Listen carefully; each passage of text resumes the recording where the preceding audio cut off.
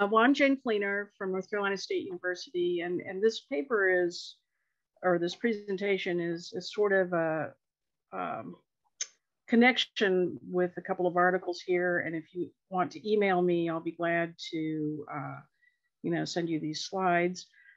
I'm also very big on visual metaphors, and this leads in nicely from the idea of how do you have transformational change. And as Wittgenstein said, you can't really have a change of aspect until you have a change of language, and a change of language requires sort of emerging metaphors. So this first slide is my metaphor for getting on the train and leaving the station of modernism. And so we are leaving this station. And what I want to do really briefly is talk a little bit about some ideas about blockchain, how blockchain could be disruptive for education to create transformational change. I also want to talk a little bit about a futures mind shift, which is developing understanding for futures literacies, which interestingly, Rael Miller, who is a futures literacy person, is presenting at the same time we are. So, so that's kind of sad that we're missing that audience. And then the third thing I want to do really briefly is talk a little bit about changing metaphors for transformational change. If you haven't seen these three reports, the Work Technology 2050 report by the Millennium Project, the UNESCO report on reimagining futures and the new social contract for education, and the United Nations report on transforming our world, I think those are really key reports to look at. And I kind of build off of those in this presentation in my sort of vision about what the future of work is and how that relates to the future of learning. The future of learning needs for me I'm an educator. I've been an educator, K-12, higher education. I now work with adult learners. And one of the shifts, I think, in ideas about learning are the need for things, it's called pervasive learning, learning at the speed of need. And one of the challenges with learning now is not so much that we need better formal learning, but we are shifting to more informal and social learning. At the same time, learning theory becomes really important from the perspective of lifelong learning. So it's no longer about learning to get a job. It's learning for life. It's learning throughout life. And those, I think, go behind a lot of what I'm going to say here about learning shifts.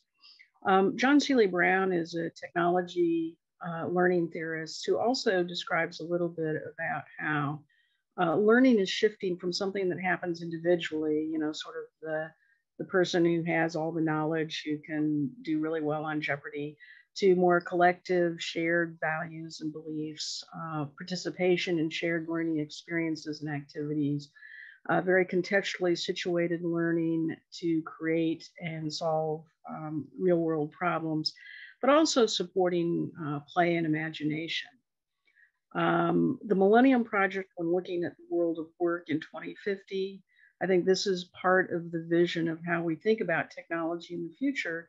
Work will be more meaningful, more social collaboration or social contribution will be more valued, more self-employment, which is, I think, is really key, augmented capabilities and self-actualization. So the world of work is changing as well. So we have a role not only in preparing people for this changing world for work, but in shaping this world of work in the future.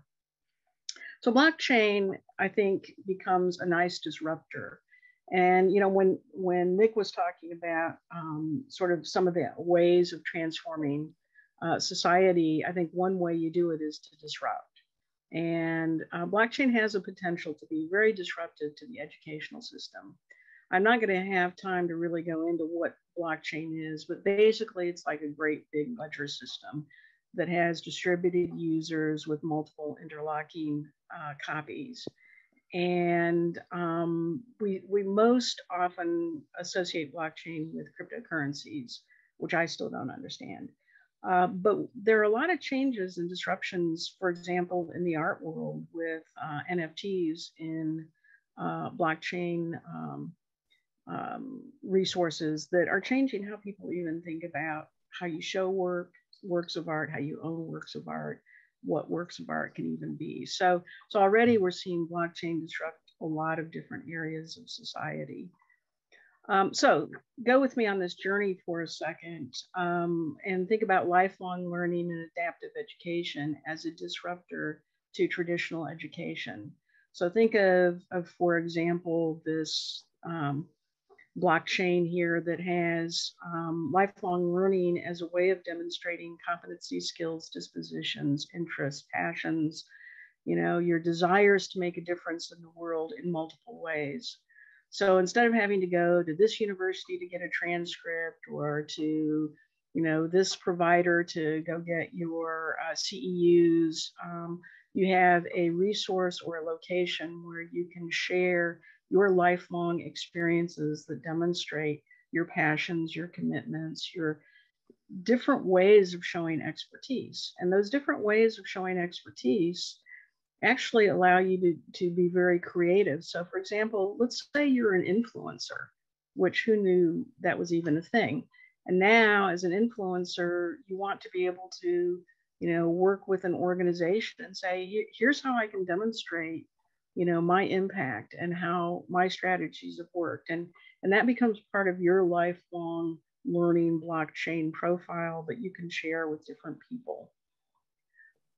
So blockchain as a disruptor has the opportunity and the challenge to formal education systems where education no longer needs to be front loaded.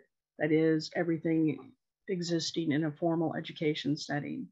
It certainly disrupts assessment, accountability, and credentialing, not only with who owns it, but those are huge businesses. And disrupting the business of accountability, credentialing, and assessment is going to be a huge transformation for education.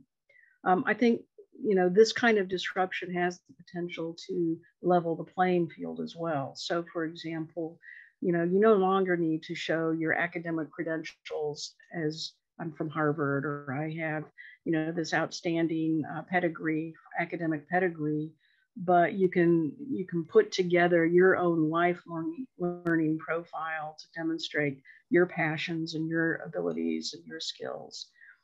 And so I think this as a potential way of disrupting can honor this holistic approach to thinking about competencies. So I mentioned about metaphors, and I think from a perspective of metaphors, at first, this is a nautilus, by the way, and a nautilus is an interesting creature because as it grows, it leaves this hard shell behind, and but has this more pliable, emergent, dynamic, interactive soft shell. And so as we look at the metaphors and myths of modernism for power and growth and hierarchies, that is still a part of this hard shell past. But with virtual reality and robotics and the pace of change and widening economic and social gaps and global warming, we have these perturbations that I think are pushing us out into this outer shell. And that kind of goes to the, what are those little crabs called that they upshell, and a lot of animals upshell. That is, they outgrow their shell and they go and they find a new shell. Sorry to interrupt, Dr. Fleener, but we're right at 10 minutes. Yes, and this is so this upshell opportunity is an opportunity for changing metaphors, and that is actually it. So thank you so much.